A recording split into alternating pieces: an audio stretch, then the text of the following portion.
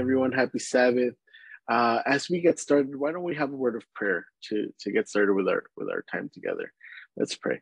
Loving God, in this moment, as we open up your word, as we study, I ask that you please be with us, Lord. We're not in the same room, but we are all connected to the same God. And I ask that as we open up your word today, that you may speak to us, and that the message that you have for us may go into our hearts and make us want to have a change for you, that it may transform our hearts, Lord. Bless us in the ministries that we have. We pray and we ask this in the name of Jesus. Amen. Amen. I actually want to start off reading a passage in Deuteronomy chapter 8, starting in verse 7. It says, "For the Lord your God is bringing you into a good land, a land of brooks of water, of fountains and springs, flowing out of the valleys and hills, a land of wheat and barley, of vines and fig trees and pomegranates, a land of olive trees and honey, a land in which you will eat bread without scarcity, in which you will lack nothing, a land whose stones are iron and out of whose hills you can dig copper. And you shall eat and be full, and you shall bless the Lord your God for the good land that he has given you. Take care lest you forget the Lord your God by not keeping his commandments and his rules and his statutes, which I command you today."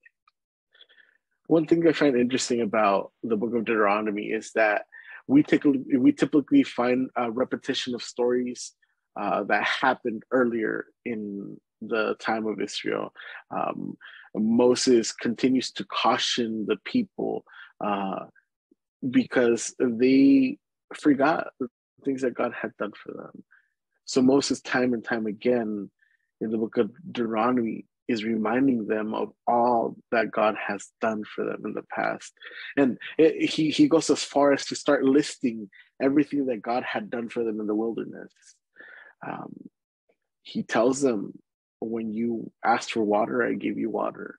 When you asked for food, I gave you food. He reminds them of the provision that he had. When we look back at their story, it wasn't just the provision that they had, but the protection that they had. They were on this journey for 40 years, and God was there with them day and night. Like they physically saw an expression of God there.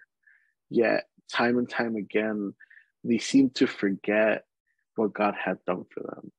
For some of us, repetition is necessary because just like the people of Israel forgot back then of everything God had done over and over again, when we forget to, in the busyness of life and the complexities of our relationships with people, we tend to forget what God has done for us over and over and over again. Even in our context, we sometimes it seems like we're just over it after listening and watching and experiencing something over and over again. We're just done with it. And sometimes we need someone to remind us, hey, remember what God did for you. Remember how God was there for you. Remember how you thought it was over. You felt like there was no way to get out of the situation that you were in, but God was there and he was faithful to you. See, what Moses is reminding them over and over again through the books that he writes is that even though they were not faithful, God remained faithful. Even though they kept on forgetting and going to try to worship other gods and make idols out of the gold that they had, right? And they strayed from the path, God was still faithful to them over and over and over again. And I wonder how many of us are guilty of not being faithful to God. And I wonder how many of us have experienced God being faithful to us even when we haven't been faithful. God has brought you peace in a time of need and you have forgotten. God has provided for you in a time of need and you have forgotten. And sometimes it's important to go back and see how throughout the history of our lives, God has been there, and his hand has been moving in our lives. The story continues in verse 12. It says, lest when you have eaten and are full and have built good houses and live in them, and when your herds and flocks multiply, and your silver and gold is multiplied, and all that you have is multiplied, and then your heart will be lifted up, and you forget the Lord your God, who brought you out of the land of Egypt, out of the house of slavery, who led you through the great terrifying wilderness with its fiery serpents and scorpions and thirsty ground where there was no water, who brought you water out of the flinty rock. Beware lest you say in your heart, my power and my might of my hand have gotten me this wealth. You shall remember the Lord your God, for it is he who gives you power to get wealth, that he may confirm his covenant that he swore to your fathers, as it is this day. Moses continues to remind them through these last few verses of what God has done for them. And he focuses on God as a source of the blessings that they had both in the past and the blessings that they were going to have in the future. Moses calls their attention to the need to base everything we have on that covenant relationship between God and his creation. In other words, what he's telling them is that God had chosen them. And because God had chosen them, they were promised that God was going to bring them victories. And he reminds them, he already brought you victories. And because he made a covenant for you, you're going to have victories in the future as well. Moses was reminding them also that the success that they had, the success they enjoyed was a confirmation of God's covenant for them. That God was giving them all the victories that they had. And I wonder how many of us go through life accomplishing one thing and then another and think to ourselves, I did that. It was because of my power. It was because of my strength. It was because I am so smart and I'm so intelligent and I'm so dedicated and I put in the hard work. I wonder how many of us are sitting here thinking that we got to where we are, that we have the status that we have the title that we have because of something that we did. But when you think about it, it's God who is working in our lives without us even noting, without us even noticing. He was opening doors that we didn't even know existed. He was closing doors that would harm us. He was providing a path for us to get to where we're at. And yet sometimes we forget and we think, I got there. I did this. It's on my own strength.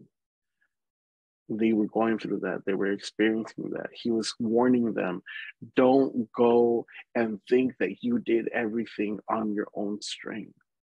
Remember that it was God who was there for you. It was God who took you out of Egypt. It was God who fed you. It was God who protected you.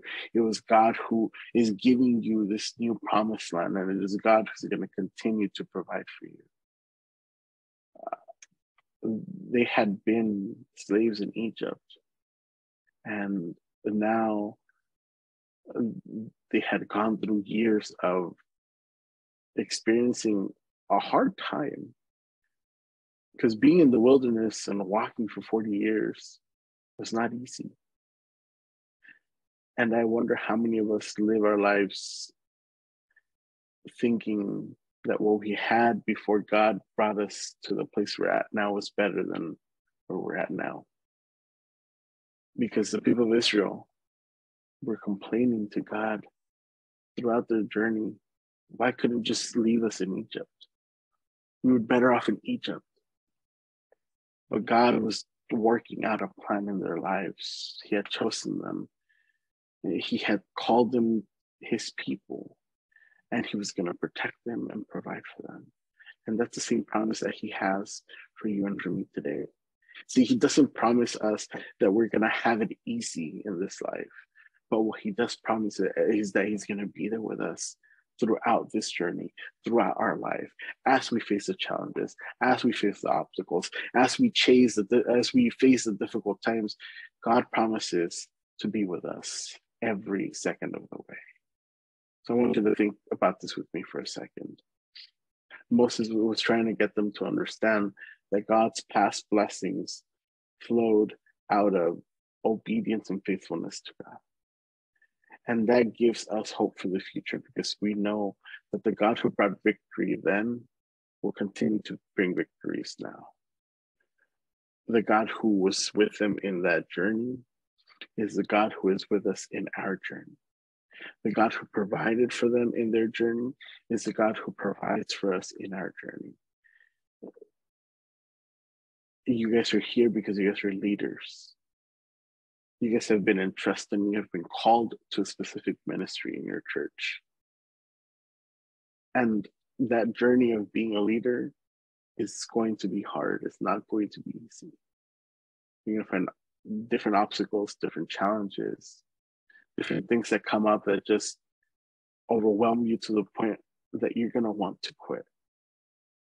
But I want to challenge you today to trust in the God who brought you victory yesterday to bring you victory tomorrow. To trust in the God who provided for you yesterday to provide for you tomorrow.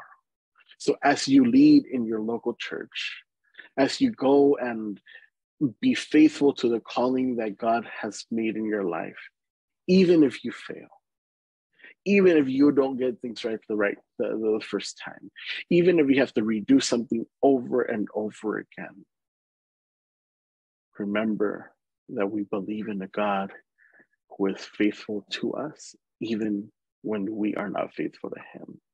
So remember that your journey is not over. Remember that your victories are God's victories. And remember that the God who brought you victories then will bring you victories one more time.